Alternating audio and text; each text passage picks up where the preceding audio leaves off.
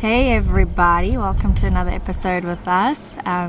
So last week's episode we were traveling around in the UK and exploring and visiting my brother on the way back from South Africa to the boat, and Ricky had to sail into Martinique, well fly into Martinique by himself because unfortunately I couldn't get a visa. Although I have a Schengen visa, it's not part of the Schengen area. So Martinique is part of the EU because it's French, but it doesn't fall under like France, Italy, Spain, all that stuff. So I needed a separate visa, kind of like an extension on it, which allows me to go to the French islands, which kind of doesn't make sense, but it is what it is. I couldn't get an appointment until July, and that's way too late. So we had to make another plan, and the plan was Ricky flies into Martinique because he has a Portuguese passport. So that allows him to travel so freely, which makes me super jealous. He flew into Martinique and sailed the boat down to St Lucia, which is the island just below, and I flew into St Lucia to meet him. But when Ricky got to the boat, we didn't know what state it would be in. So check it out. We bought an old abandoned catamaran, spent 2 years rebuilding her, and embarked on a 7,000-mile journey across the Atlantic Ocean to our dream cruising grounds, the beautiful Caribbean. Subscribe below and follow the adventure as we explore our way up the Caribbean chain of islands to the beautiful Bahamas.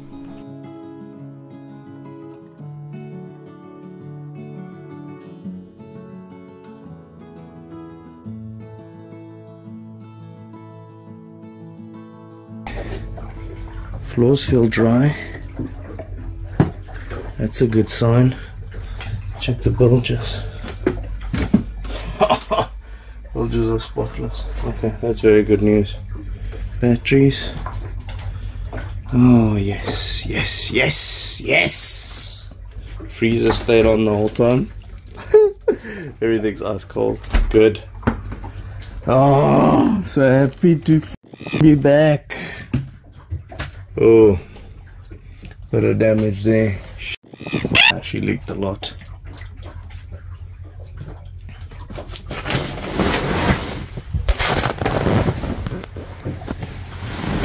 Okay, gotta get, what is that, a piece of paper that stayed down. Okay, I've got to get that repaired ASAP. We knew this window was leaky. It's the only one that leaked. Didn't have enough time to do a decent repair on it. Okay, everything stayed open, not much mold. She's not looking bad except for that window. Gotta get that window sorted out as soon as possible. Everything else looks good. Looks actually really good.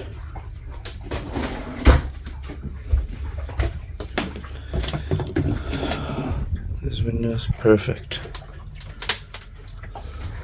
So it's 5:30 in the morning. We're leaving Fort de France. That's Fort de France behind us, and I'll probably cut the mooring ball at, or put loose the mooring ball at about just past 5. And we're gonna head down. There's no wind at the moment because we're still completely sheltered by the island. We've got a lot of rain coming for today. It's raining right now. As you can see, just everywhere. There's another one coming. And there's Fort de France. So we were out there. Solo trip to St Lucia, and then pick up Simone. She's flying in tomorrow, and then happy days. Going down to Grenada. Bottom super dirty. Got both engines running. 2,000 RPM, 5 knots. She's dirty, but we didn't have time. Well, I didn't have time.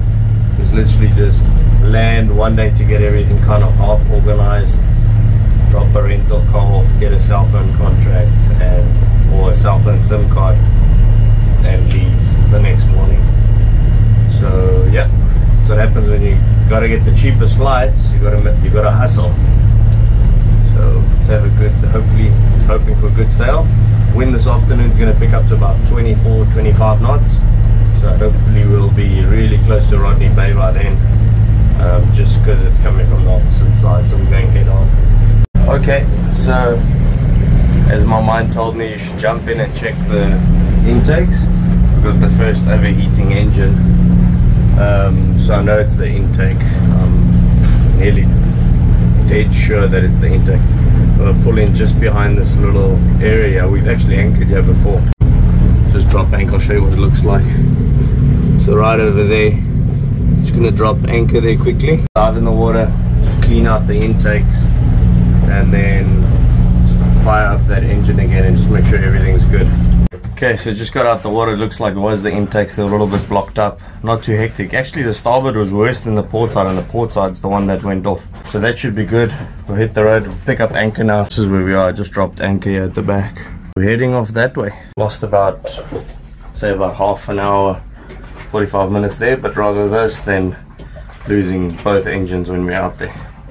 Let's get a move on. Don't forget to subscribe below if you haven't already, and click on the notification bell to alert you when we upload a new episode, and like this video as well as share it with your friends and family.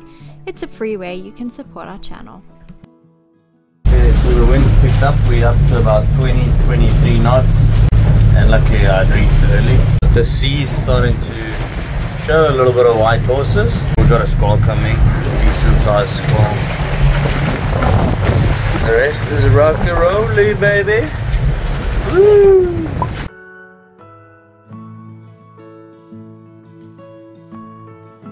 Eighteen miles to go to Rodney Bay.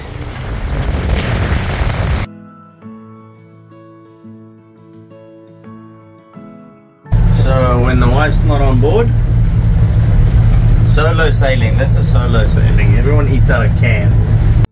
So this one is Marty, you told me about this one. So I'm gonna give it a test. Hopefully it's good. Sardines and tomato sauce. Let's give it a bash. No bread because I'm being healthy this season. So let's taste this. They don't look too bad.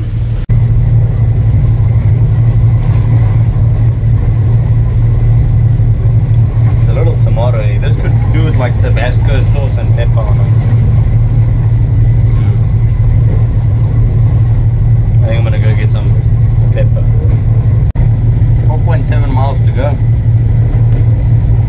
I'm gonna get there, immediately put the dinghy in the water, clear customs, and then get the water maker going. I've got to clean the through holes, get the water maker going. I need to make some water today, and then because I want to shower tonight, and Simone probably wants to shower when she gets here tomorrow. Tomorrow morning I'll hop in the water and start giving it a scrub, or get the two dive tanks filled, and then that's the fastest way to clean the hull. That'll be good. And then plan to leave Monday or Tuesday down to Grenada, and we might beeline it unless we see an island that we haven't stopped at. And the only one we haven't stopped at is Martinique, so we might think about that. And there she is, done, baby. 2 miles to go.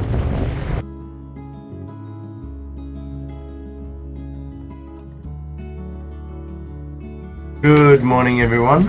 So I arrived yesterday and I didn't get time to film anything because it was kind of rushed. Because I wanted to get checked in yesterday. I wanted to try and rent a car so I can fetch Simone today. But I didn't get a car. They're all taken up. I got a guy with a taxi that can possibly take me down. Pretty expensive, I think. About $100. But I don't know how long the journey is, so maybe that's why. And that's US. And then, so I just dropped the dinghy yesterday, climbed in the water, cleaned the through hole for the water maker, the other through holes, opened all the valves, pretty much recommissioned the internal workings of the boat. So I know like bilge pumps and all of that was already set up. And then anchored up here, really up close to the town.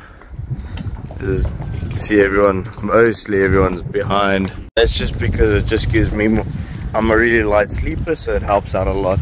It was the first for me on Lady Africa, sailing her solo down here. It was a good sail. We did motor a little bit because the hull's so dirty to try and just keep up a good speed. I knew I wanted to get in here before 2 o'clock so that I could still do a check-in, and that took 2 hours because of the medical that I had to go do, and there was a long queue. I'm gonna go see if I can find a rental, and I need to also go see if I can fill up the dive tanks to do a hull scrub tomorrow. Okay, so good news, the lady picked up the phone for the car rental. She has a car, 150 EC a day, which is about 50 US a day. It's not the cheapest, but it's not the worst prices you pay, and it is kind of typical 40 to 50 US a day renting from a company in the Caribbean islands. That's pretty normal. You rent locally, and some guys will do it, so private rentals you can rent as low as 20 US a day, and we have done that before. So but that's a whole nother thing, and it's kind of agreement between you and him. His insurance needs to cover you, so you need to be aware of that. But sometimes when it's a local car, usually it's kind of a little bit of an older model, no aircon, no electric windows, or they don't work. But hey, it's 4 wheels and it's a small island, so you don't need too much. That's from my view. So we'll go in there, 8 o'clock she said she's going to be there, so we'll go in there, send her all my stuff, and see if we can get the car booked. If not, I got a backup plan, which is take the cab to go fetch Simone.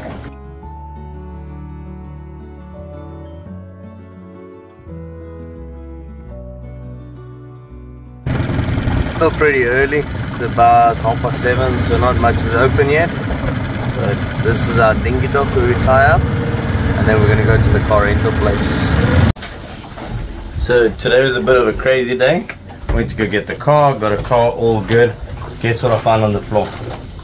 Purse. Gotta track the lady down that lost it. Shame. She's definitely a resident, yeah, so I went through her little things. Obviously I have to find her. Tracked her down by Facebook. I think I got the right person. I'm gonna send her a message saying, hey, if you lost something today, send me a message of what it is, what color and all of that, and I'll meet up with you. It's the right thing to do. Only the cash that they lose, but documents, driver's license, everything else that goes with it. So that's a huge pain in the ass. So I'm gonna drop her a message, and hopefully we can find her and bring her things back.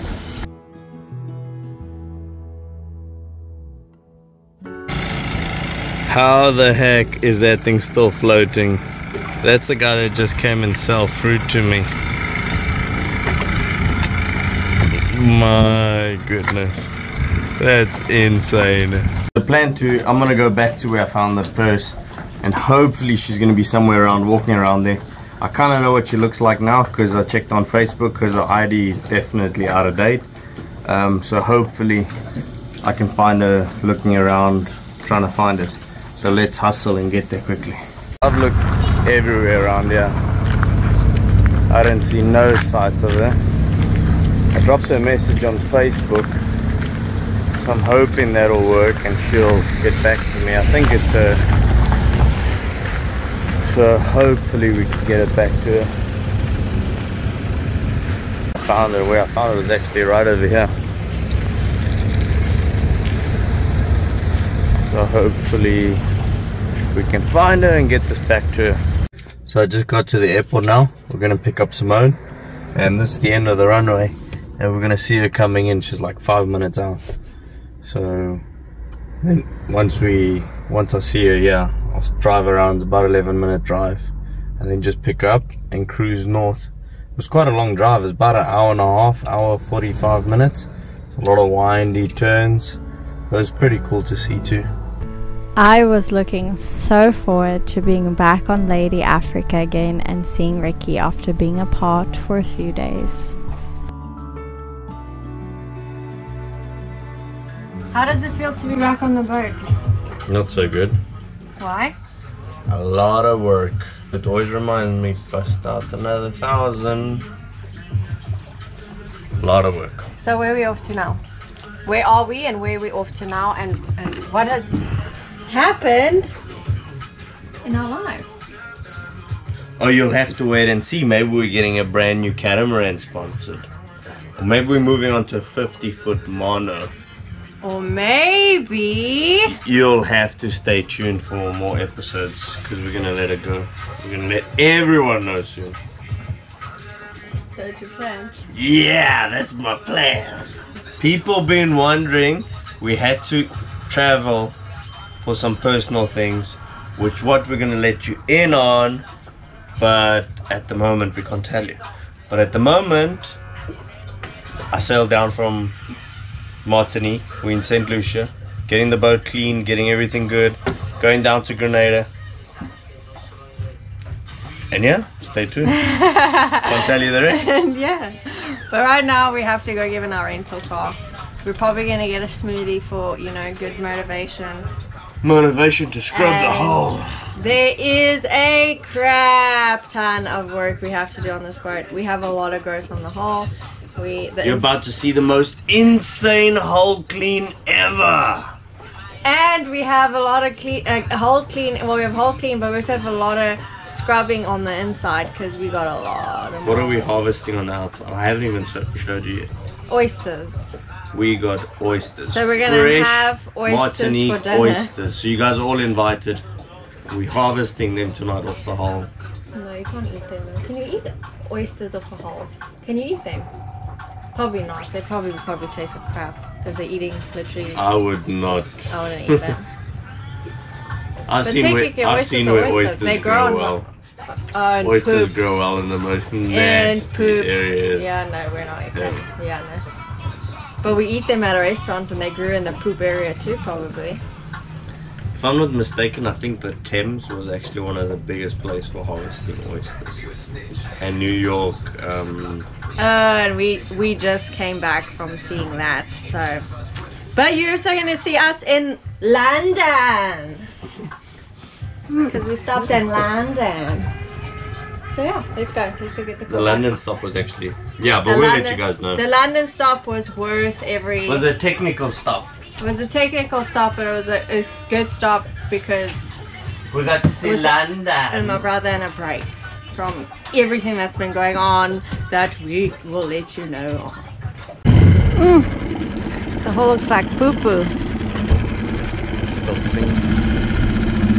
Probably compared to what it was it real rough? This whole side was completely looked like it was aged and rusted. This is the barnacle side. I'm surprised at how much actually came off with the sail, to be honest. This is barnacle side. Do you have a proper scraper? I don't know. Oh, so you didn't buy one? I didn't buy Okay, then we don't have one.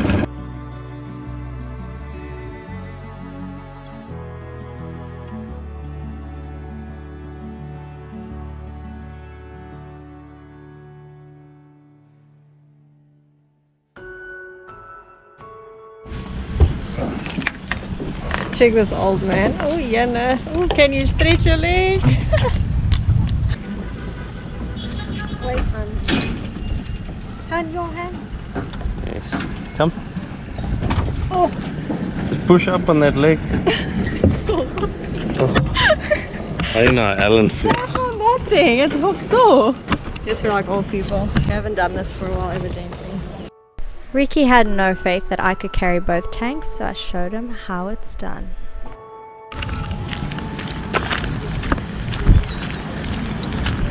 Big strong lady coming through. Don't bump other people's cars, eh?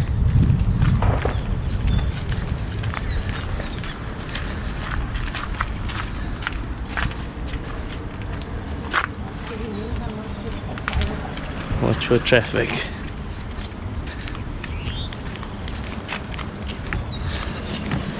A little rental. Well done. So strong. So we dropped off the car and now we're heading off to our smoothie so we can get some power because he is nice and lazy today. Yeah. Super lazy. I say St Lucia is like a combination of Martinique's infrastructure, there we go, and Grenada's vibe. Yeah. So But quite everything's nice. Yeah. expensive. But Here's the hardware store. Ah. Yeah, everything is expensive.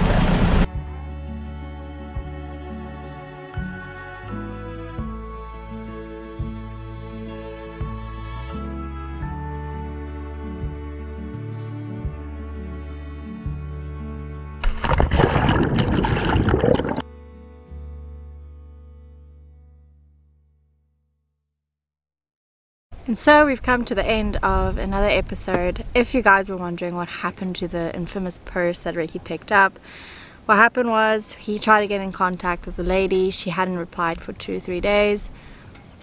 He then messaged someone who had the same surname as her on her Facebook, assuming it could be her family.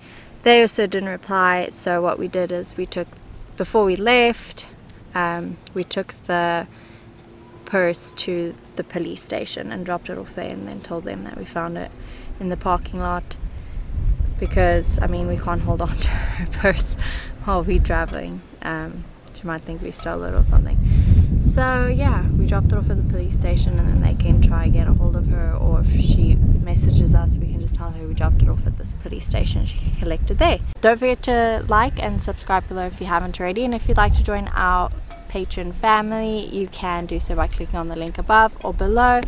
We just give updates on there and pretty much what's happening in our lives that we don't always show necessarily up to date on YouTube, so you can see what's been going on with our lives in between. So if you don't want to become a patron, check that out. Have an awesome week, guys, and look forward to seeing you next week.